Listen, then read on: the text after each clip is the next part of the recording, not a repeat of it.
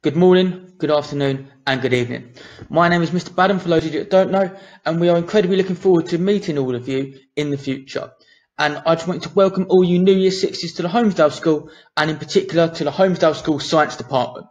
Down below you can see how happy we are, and as it says, we cannot wait to meet you. Within this PowerPoint, I'm going to introduce you to our science staff, tell you a little bit about them, just so you can kind of get to know them as much as possible before you join us in September. I'm going to let you know that as a Year 7 what you'll be studying, and also give you an idea of what that learning journey will look like for you. At the end, there's a home experiment that I'm very excited to show to you, and I really do hope you all take part in. Just move my face. Go here. So up first is Mrs. Harris. She is a head of science at the school and also an assistant head teacher. I've worked with her for many years now, and every single one of them has been a joy. Her favourite scientist is Charles Darwin. He is one that we'll be looking at very closely when you come to Year 8, when we look at evolution. And as Mrs. said there, science is so important for those special reasons. It answers important questions about the world around us. Before teaching, she worked for a pharmaceutical company and was actually involved in a drug similar to Digitalis, which is one that you will look at in your GCSE. So that is Mrs. Harris. Up next, you have the pleasure of meeting me again. As I said, I am Mr. Badham. I am the second in charge of science, also an associate vice principal. My favourite educational quote, and it's one that I really do think just emphasises what we're about as a science department. Education is not the filling of a pail, but the lighting of a fire. We want you to come to our subject. We want you to love it. We want you to leave knowing more, but most importantly, we want you to have that love of learning. My favourite scientist is Henrietta Lacks. Now, I've cheated a little bit here because she's strictly actually not a scientist. She is a woman whose tumour cells were taken and have then contributed so much to society since then. There is also kind of a sad backstory behind that, and if any of you are interested, please do give it a look. When I was doing my university degrees, I had to watch 3 autopsies, as it said at the bottom, and that was one of the oddest experiences of my life. I was also attacked by over 1,000 flies. I had to go into a little tiny room to collect the flies for sequencing, to test them for forensics, and someone had left the cupboards open, and they were just circling around the room. So what we had to do is we had to get a big vacuum and literally try and suck them all up with a vacuum just to get them out of there, really. Up next, we have Mr. Trudell. He is a teacher of science at the school and also our eco committee lead. As an eco committee lead, he will be looking at how to make our school more environmentally friendly. His favourite scientist is probably one of your favourite ones as well. It's Sir David Attenborough. He produces documentaries like Planet Earth and has been responsible for introducing science to the masses, really. Bit of a hero. And he's definitely a hero of Sir's. As Sir says, science is a subject that can be explored forevermore. We want you to come to our school, we want you to love science in Year 7, but love it in Year 8, 9, 10, 11, 12, 13, and keep taking that love of science forward. Okay, up next is Mrs. Val. She's a science teacher at our school and also a science club coordinator. For those of you that really love her science, she is your lady to go to. She does some fantastic experiments. On a Friday lunchtime this year, she's had a science group come in and do some extracurricular activities, and it's absolutely fantastic. Her favourite scientist as well is David Attenborough. As I said, he is a real staple scientist. He's a bit of a hero to our department. Miss also used to work in scientific research, and she was once in charge of 60 tomato plants. I don't know what she's doing with tomato plants, but that would be a question to ask Mrs. Vale when you come in. Okay, up next is Miss Crane. Miss Crane is both a science and a maths teacher at the school. Her favourite scientist is Brian Cox, and I think he's also a really good example of a scientific educator. He has a lot of shows similar to David Attenborough and really puts science out there for everyone to enjoy. As she said, before she became a teacher, she used to work in an outdoor education centre and used to teach science in the great outdoors. We're really looking forward to her using these kind of techniques that she gained to look at teaching science in the great outdoors with you guys next year. Okay, up next is Mrs. Baxter. She is a science technician at the Holmesdale School. And without these guys, our science department just would not run. They are so crucial. They ensure you get your practicals in time. They practice the practicals so they can be as amazing as possible. They are so important for the running of our school and any school out there. Once again, before working in the school, she was an analytical scientist for 13 years. And I think that's one thing that I really like about our science department. We all had scientific careers before coming into teaching, and I think it really gives us a advantage. It gives us stories that we can use when teaching you. Up next we have Mr. Strickland. He's joining us next year as a part-time science technician. Similar to what I said about Miss Baxter, these technicians are so important. You'll see them coming in and out of lessons to help us, to help you, and just without them, science would not run as smoothly as it does. So, this is our science department. I just want you to get you to not used to the faces, so you know who you would have, because normally we'd have you in to see you, but obviously that's not possible right now. Okay, now I've obviously spoken quite a lot about our science department. I'm slightly biased, and obviously I love it, but I am slightly biased on that. And so I thought it was really important actually to share what not just I think, but what our current Year 7 students think about science as well. Let me just move my face. I'll probably move it again in a minute, but there you go. Okay, so we asked our students, our Year 7 students, what they've enjoyed about science this year. There was loads of responses, but I've just picked out a few of them. They like the fun teachers and experiments. We are fun and we do love an experiment in science. Another one said, I like learning new things in science that are all around us, and I like how my teacher is challenging me and other students to achieve as much as possible. My favourite thing this year is doing the space retrieval lessons to help us remember what we've learned. We have a big push on memory and remembering in science. It's so crucial. Another student said, I like how our teacher is kind to us, and when we misbehave, we get told off straight away. I like how he's strict when he needs to be. Our whole class like his science lessons. Once again, we had even more responses, so I've included another page. My favourite thing we have learned this year would be the drug development, as it was interesting on how much work goes into making a new drug. I've enjoyed being able to express myself and get along with most of the classmates with work we may not understand but need help with. I've enjoyed all the subjects we cover in science this year. It's really inspired my interest further in science. Now, we also asked, what would you say to current Year 6s about science at the Holmesdale School? And they had another fantastic response. I would say that the science department is amazing. I mean, thank you. And so are all the staff. Science is a hard subject, but it gets easier, so don't give up. Such an important message, that message of resilience. You've just got to keep on going. I would say that you may find it difficult at times, but if you push yourself and really take in what you learn, you can come a long way, and you have lots of support in the process of learning here. It's very fun, and if you are good, then you get to do lots of experiments. Very true. Science at the Holmesdale School is fun and interesting.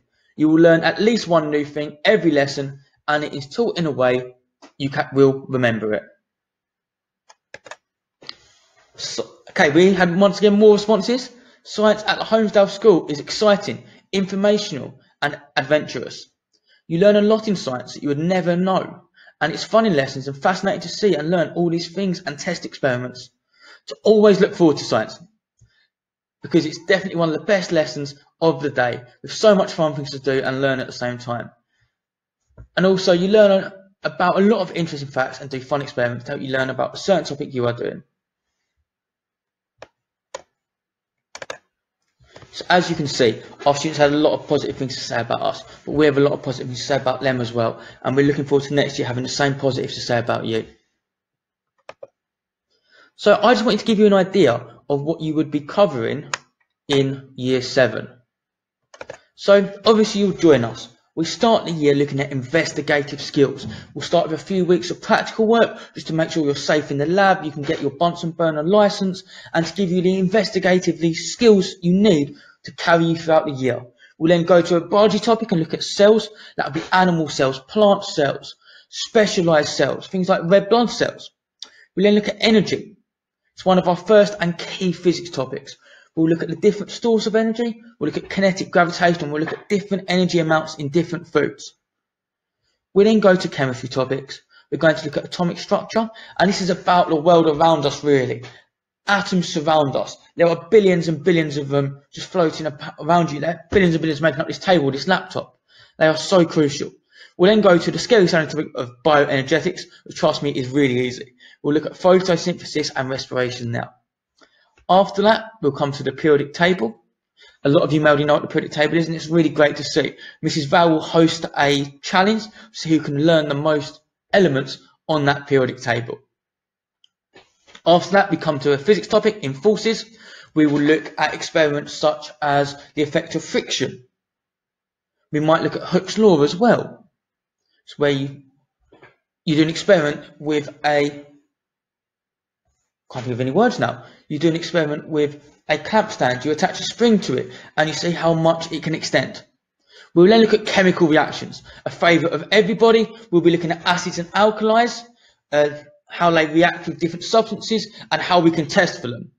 After that, we look at electricity. We'll have a go at making circuits, series circuits, parallel circuits, and we'll learn about maybe electricity in the home around us as well. After that is infection and response. We'll look at disease, illnesses, how we can treat them, how we can stop them spreading. And I think this is such a crucial one at this time. Finally, we come to adaptations. That is looking at animal and plant adaptations. And I think this is actually my favourite unit. I'm so excited for you to be doing this unit next year. We've chosen some fantastic animals and plants for you to look at, and I really do hope you enjoy it.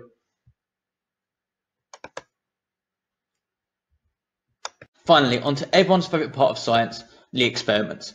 Today we're going to be looking at a red cabbage indicator experiment. Below is an equipment list. I will just talk you through it. So first of all, you need some red cabbage. You only need 1 leaf of it, just a small chunk. About that much is completely fine. But what's really great about this, as well as red cabbage, it works with blueberries. It might work with tomatoes. It works with blackcurrants as well to an extent. Now, I think a lot of vegetables will work, and I've just not tried them all yet. If you want to try any others and get in contact with me, please do and let me know, because I would love to know. You'll need boiling water. You'll need a knife. Just a butter knife is completely fine. You'll need a spoon. You'll need 2 mugs. Gone for a periodic table one. You need a white plate, cling film, and a mixture of different household substances. Plate. So the household substances you might use today, you might use lemon juice, vinegar, lemonade, salty water, mouthwash, disinfectant spray. You could use Coca-Cola as well. Ideally, you want to use clear fizzy drinks. It's easier to see the colour change at the end. So clear fluids are generally better when it comes to this experiment. Okay, before we get on with the experiment today, I just want to talk you through some of the risks. So you will be using a knife or scissors to cut up your red cabbage or whatever vegetable you choose to use. Please do not use this without adult supervision. As well as that, the same is for the boiling water. Please only use it with adult supervision, as I do not want any of you to burn yourselves. So some of the substances you are using today are irritants. For example, the disinfectant spray will be an irritant. The risk is small because you will only be using small drops, but please make sure an adult keeps control of the bottles and students only have access to a tiny amount. Okay, so I'm going to take you through the different steps now. Step 1 is to finely chop that red cabbage. Please feel free, by the way, to pause the video at any time so I don't rush ahead. You're then going to place it in a mug and pour the boiling water over it. You leave it to steep and cool down and then pour off the liquid. So, what I'm going to do now, I have cut my red cabbage up. I'm going to place it into a mug. I'm going to place it into my mug. I would advise you doing it on a table as opposed to I'm doing it now. I'm just doing it so you can see it. And missing the mug an awful lot. Also, sorry about that noise.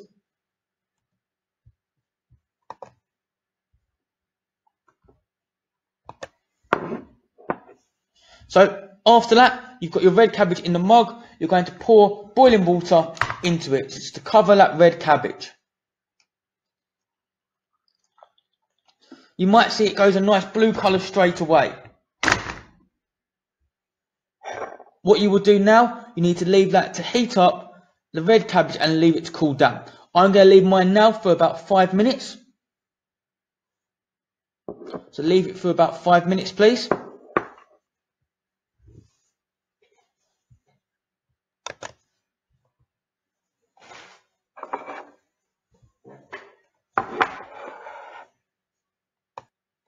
Okay, you've left it to cool hopefully now for 5 minutes. What you now want to do, you want to pour off the liquid. You want to separate the liquid from the red cabbage. In order to do that, what I'm going to do is I'm going to pour from one into the other, using a spoon just to separate the red cabbage from the now cool liquid. Now this does make a bit of a mess. I would be prepared to make it a little bit messy, maybe do it in a sink, because I've just got it all over my desk. Well, actually, Mrs. Val's desk, because I'm using her desk today. Paper towels. You'll end up with a nice amount of blue liquid.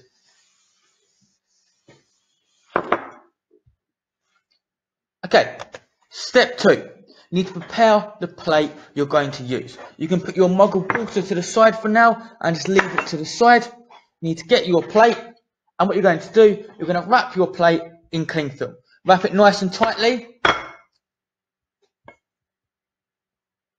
Okay, so your plate should look like this. Just covered in a layer of cling film. It's just because some of the chemicals you're using, you wouldn't really want them on your plate, so you want to eat off them afterwards. So just cover it with this cling film to keep it safe. Okay, what you then do, use a pen. I want you to write the names of the substances you are going to be using.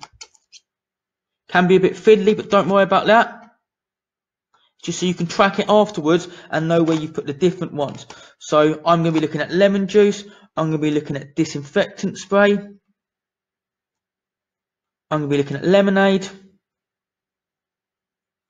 And pure water. So, hopefully now you've got your plate labelled. You've got your plate cling filmed, and you're ready for the next step. Okay, step 3 is to let the magic happen. This is where we really see what's going to go on in this experiment. So in this experiment, what we're actually looking at is acids and alkalis. And different substances in your health will be either acid or alkali. And we can use vegetables like red cabbage to show that, because they contain a special pigment known as anthocyanin. So what you will do, you will place a drop of cabbage indicator by each label. You can do that in different ways. If you own a pipette, use a pipette. If not, you can just use a small little teaspoon and scoop a little tiny bit out and put it by the correct label. That's what I'm just doing now.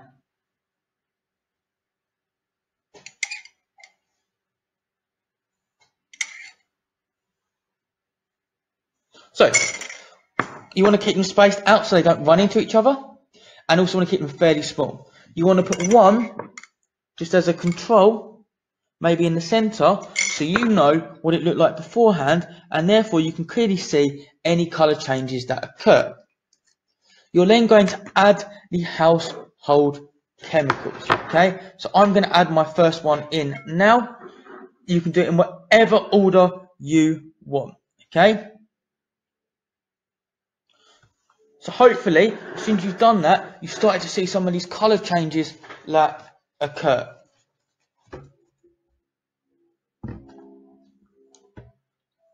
You should hopefully get some fantastic colours being made.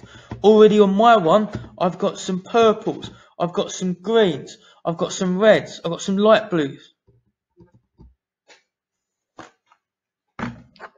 Okay, hopefully this is all working. If you want to do more, go back, go through it again and try some different chemicals. See how many ones in your house will change colour with your cabbage or blueberry or whatever vegetable indicator you have done.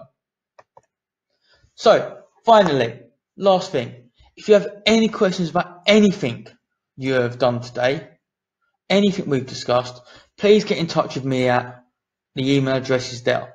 Drop an email there and just ask to speak to Mr. Badham and it will go on to me. Also, I would love, and I'm being honest here, I'd really want to see the experiments you have done. Please, please, please, please, please send them over. Send the images to the office, they will send them on to me. I'd really like to see what you're getting up to. Finally, Mrs. Val asked me to share this with you. The link at the bottom takes you to some of the current opportunities for home learning about science that are available from the Natural History Museum. It's looking at things like fossils, looking at animals and plant adaptations.